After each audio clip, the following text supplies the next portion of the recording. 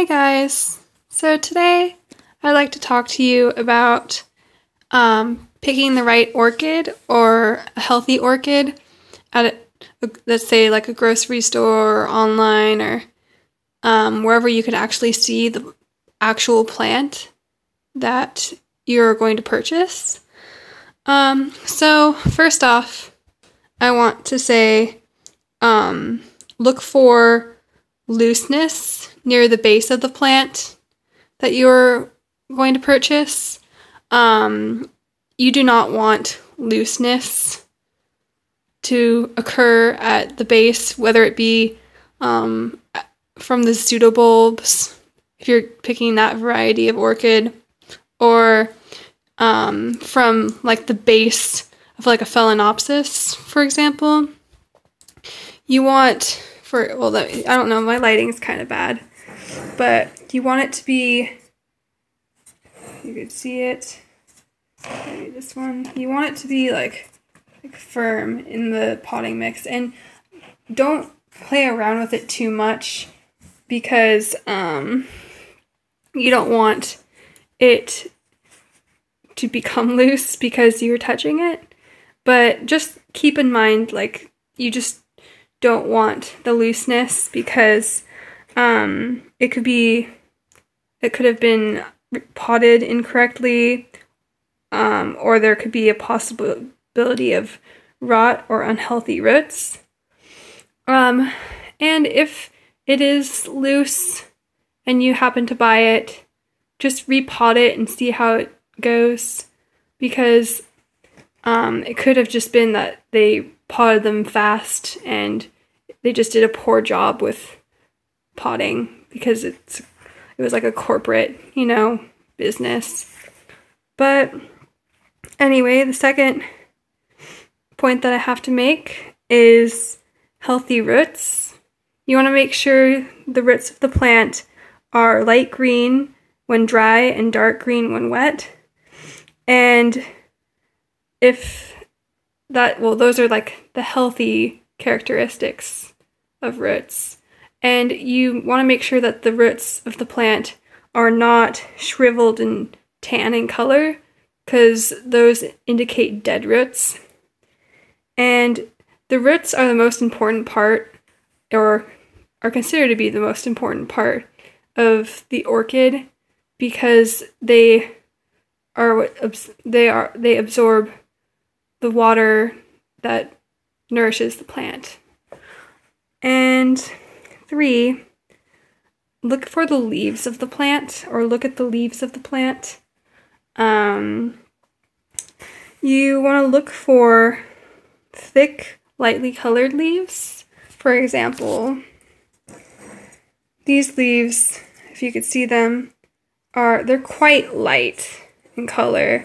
Like this, my film doesn't really do justice, but they're like a light green color, whereas you don't want to buy a plant that has like yellowish leaves or really dark leaves, even though it's easier to reverse really dark leaves because all you have to do is just expose it to more sunlight. Maybe that's what it needs, but just look for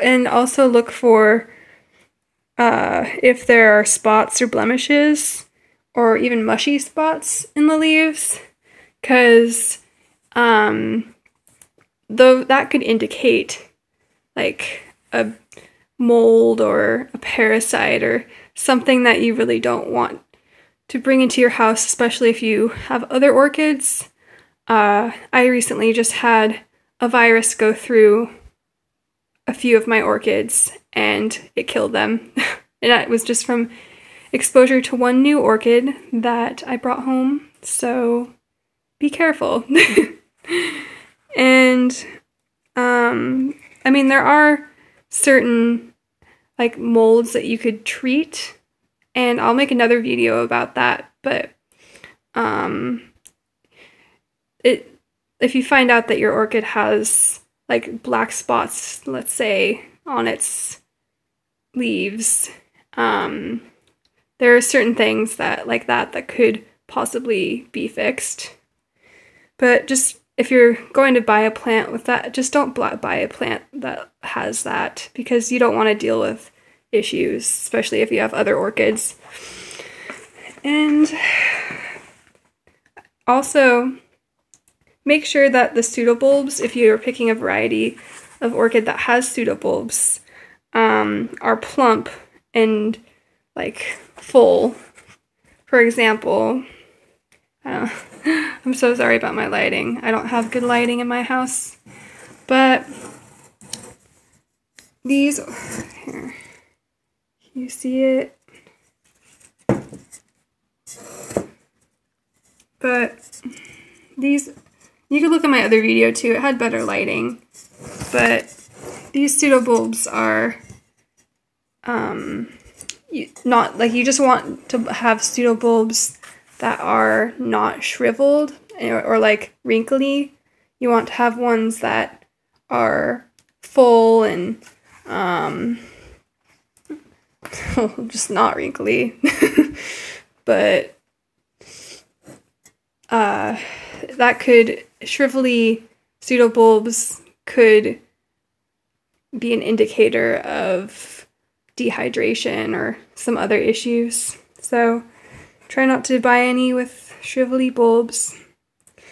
Try not to also buy plants with the blooms all opened. That's kind of just like a personal preference sort of thing, but when you buy them all open, you're not going to enjoy the flowers for very long, because they're soon, probably. I mean, I know that it is true that orchid flowers do bloom for 2 weeks or more, or, you know, up to like 3 weeks at a time or more. But if they're already all opened, you're likely not to enjoy the plant for as long as if you buy one that still has some that are closed, because those ones that are closed will, once they open, they'll be open for a couple weeks if you're lucky. So, and then once the flowers die off, usually you don't get them to flower for a while. So it's kind of nice to just have some of the flowers not opened when you buy them, because it just is so nice to have the flowers bloom for, or just blooming. Like this one I just got, my Miltoniopsis. I made another video about that, but it has 3 flower spikes. One of them is opened, and then 2 of them are still closed. This one's starting to open up a little bit, but yeah.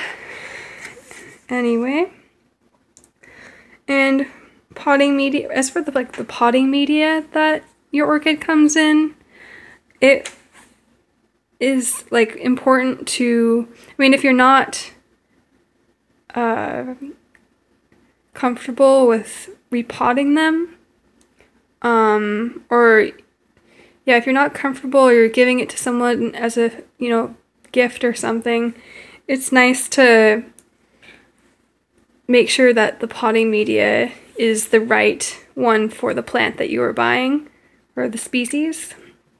But if you are comfortable with repotting them, that's, I mean, that's not much of an issue, I guess. You could just, well, cut off the flower spike and repot it, or wait till it's done blooming and then repot it into the proper mixture or potting media. But it's good to know like what they potted it in at first. Like, for example, my Phalaenopsis, Phalaenopsises like to be potted in like a medium-sized pine bark media, and that's what it's in right now, but I really need to repot this guy. It's been in that for a long time. But for example, like if you go, so when you go buy a Phalaenopsis, it's good to know that like that it was potted in like a pine bark, or if it's potted in like just moss, I don't know if that's very good. I think you should, you know, have more of a mixture more of a porous-y mixture. What else? And also, I just want to add that it's kind of nice to know when you're buying an orchid, the name of the orchid you are buying. You should stay clear and not buy orchids that just are tagged as orchid or exotic orchid, because you don't know anything about that plant. You'd have to go look it up, and it's also just like, you want to buy an orchid from a good seller, one that knows like about the plants, and you want to make sure that the seller is selling quality plants. So it's good to know like the species, the like genus species even of the plant, like the scientific name, common name. So you just know that, like, you could go look it up and research what they like and how to keep it surviving. But yeah, that's pretty much all I have to say about it. Sorry my lighting was so bad. I could refilm this, but I think I'm just gonna keep it the way it is, because it's the information that you need, not the examples, really, because it's when you go and... But I could repost it if you want. Just let me know in the comments. And also, just let me know if you have any other questions, and if I didn't explain anything or everything correctly or fluidly, just let me know and I could solve your problems. And yeah, good luck with your orchid searching and buying, and comment and subscribe. Bye.